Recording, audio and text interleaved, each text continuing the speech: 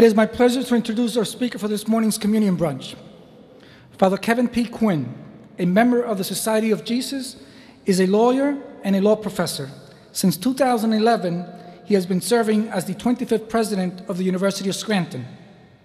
Father Quinn joined the Society of Jesus in 1973. Soon after graduation from high school, he received a bachelor's degree from Fordham University in 1979, while at the same time working as a community organizer in the South Bronx. During that time, he focused on disputes between tenants and their landlords, which began his interest in law. Father Quinn was ordained as a priest in 1985. He also earned a Master of Divinity from the Jesuit School of Theology at Berkeley and a Juris Doctorate from UC Berkeley in 1988. He worked as a law clerk in the United States Courts of Appeals for the Second Circuit in New York City after completing his law degree. During his career, he has focused on issues in law pertaining to healthcare ethics, including stem cell research and end-of-life care. His writings and publications have focused on genetics, contemporary culture, and bioethics. A former professor at Georgetown and administrator at Santa Clara, Father Quinn is well-versed in Catholic and Jesuit higher education, and we are fortunate to have you with us today. Father Quinn? I'm sorry.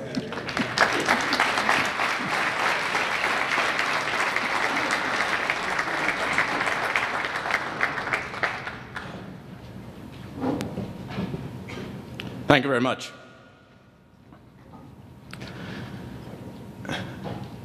It's great to be here with you today, and I also realize since we've all eaten, we probably want to go on to the next phase of our afternoon, so I think I'll be about 10 to 15 minutes.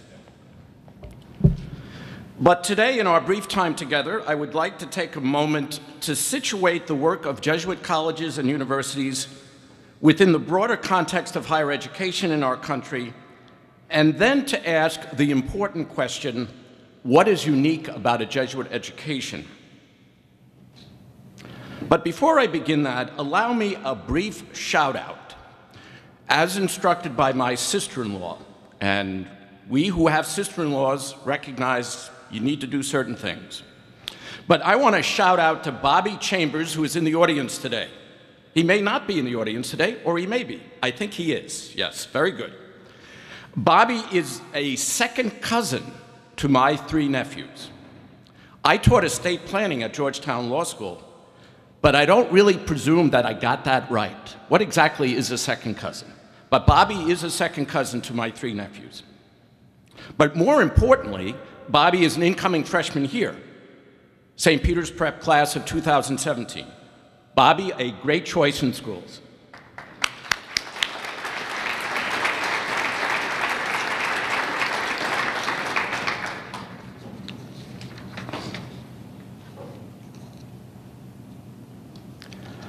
My friends, let's make no mistake. These are anxious times. Just consider incomprehensible death in Newtown, inexcusable gridlock in Washington, D.C., and serious political military crises around the globe, talks of guns, fiscal cliffs, and Syria, North Korea, or Iran, just to name a few. In addition, how could we not forget Superstorm Sandy? Personally, my head spins. And of course, the world of higher education is not immune from this malaise of cynicism and despair. I've just returned from annual meetings of a variety of higher education groups, all sporting wonderful acronyms. While each explored unique issues to a particular niche, three themes crossed all agendas: debt, technology, and globalization. While not new, conversation around these themes is now more urgent than ever. A word on each is appropriate. To identify ad nauseum the troika of rising tuition, increasing student debt, and disappointing job prospects is now old news. Ability to pay captures well that story.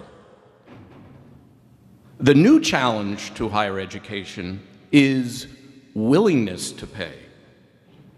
Those families that may have the ability to pay are now questioning the value proposition of spending so much money when returns on that investment seem mixed.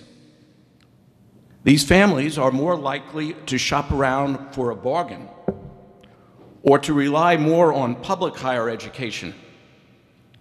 In response to this new environment, private colleges and universities are searching for answers. For example, some have even reduced tuition with the hope of capturing these bargain hunters.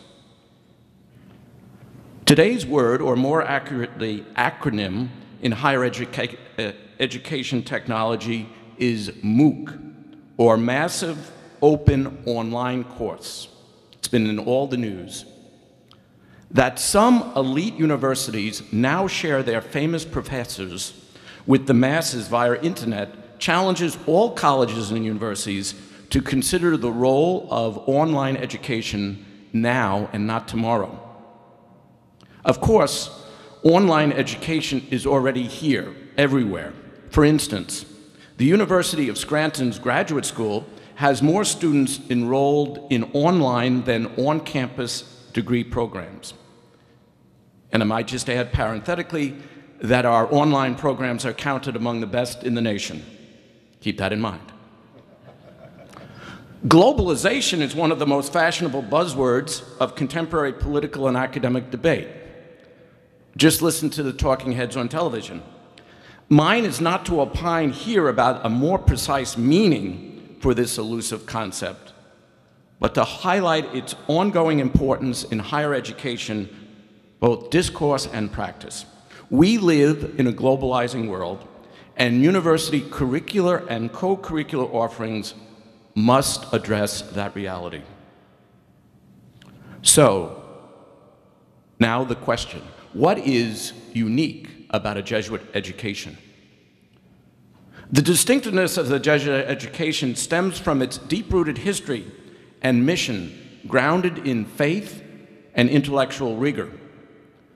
Since its beginnings in 1548, when the first Jesuit institution opened its doors in Messina, Italy, Jesuit higher education remains committed to expansive and critical thinking, to service, leadership, and to care of the whole person.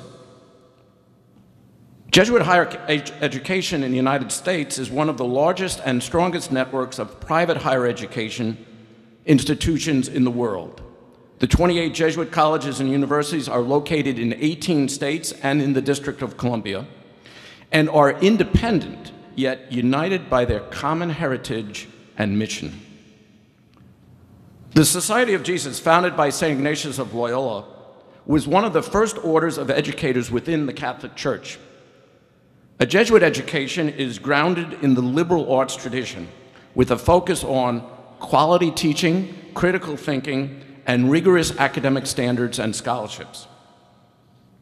Today, U.S. Jesuit colleges and universities employ nearly 22,000 faculty members who continue the tradition of St. Ignatius. Jesuit higher education is guided by a spirituality that seeks justice. Inspired by the tenets of Catholic social teaching and its intellectual and social justice traditions, a Jesuit education places great emphasis on forming women and men for and with others, that students are engaged in a process of exploring the ways in which their knowledge and their talents will best serve society in the most distinctive and constructive ways. Allow me for a brief moment to describe what Jesuit education does well and will continue to do well into the future. Take the University of Scranton. Our vision statement reads, to provide a superior transformational learning experience, preparing students who, in the words of Jesuit founder St. Ignatius Loyola, will set the world on fire. In the 21st century, any transformational education at a Jesuit university, in my opinion, should be engaged, providing students with opportunities for direct contact with marginalized communities, integrated, systematically melding academics with co-curricular activities, and global, encouraging study abroad and developing world immersion experiences.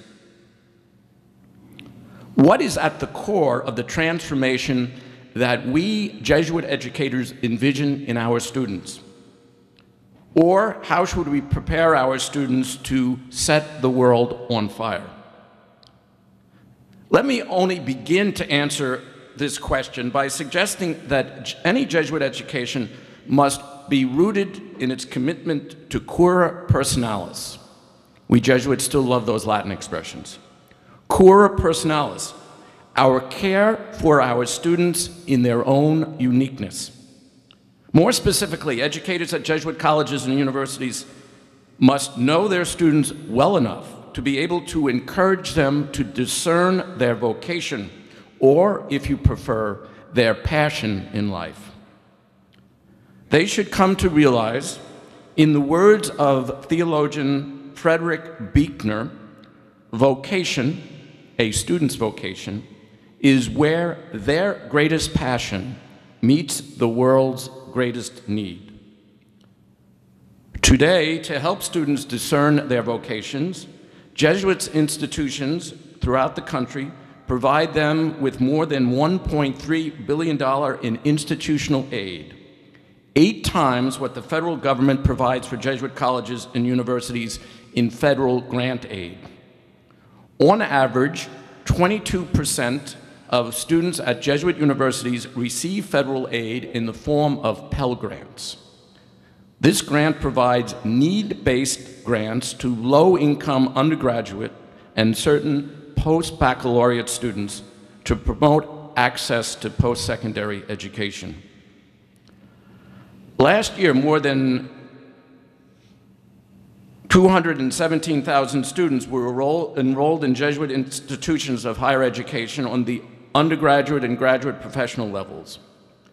Reflective of their rich academic experience, students at Jesuit colleges and universities have received Rhodes, Truman, and Fulbright scholarships.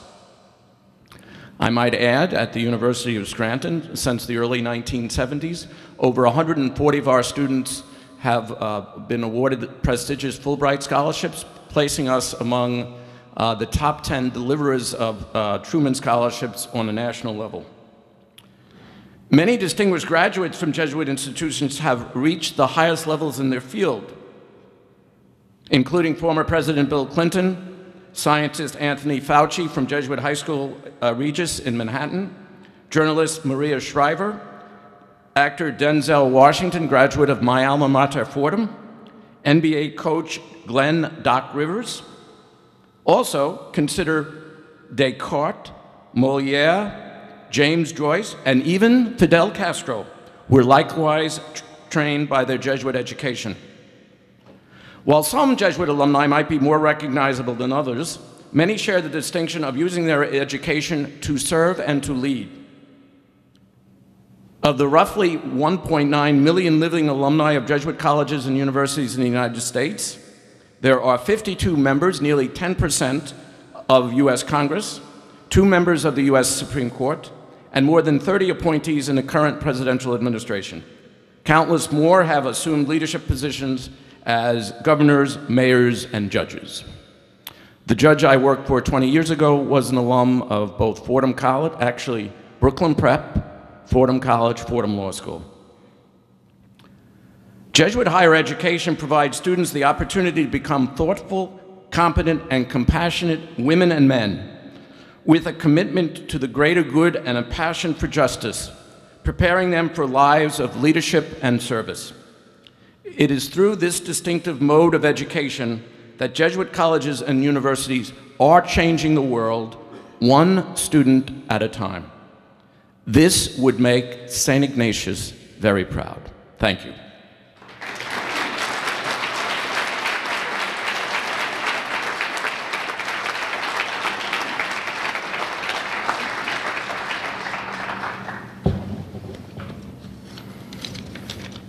Thank you, Father Quinn. On behalf of the Prep community, I wish to thank you for being with us here today. Father Quinn, would you come forward, please?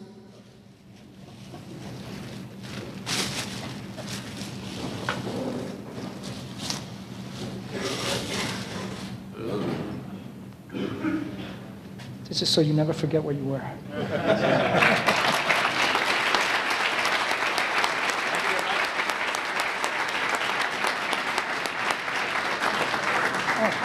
Hold on. There's another one. Father Quinn, you have another one. You got jumped.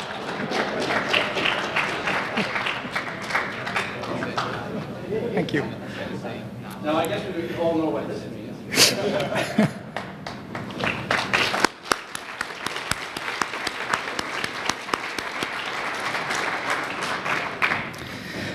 At this time, I would like to invite the members of the Vox to come forward and lead us in the Pride and Glory.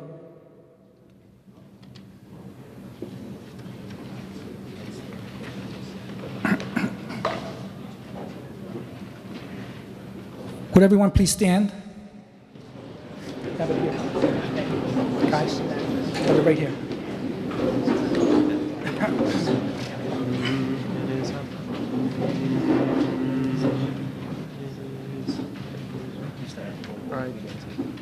It is our pride and our glory, both in song and in story.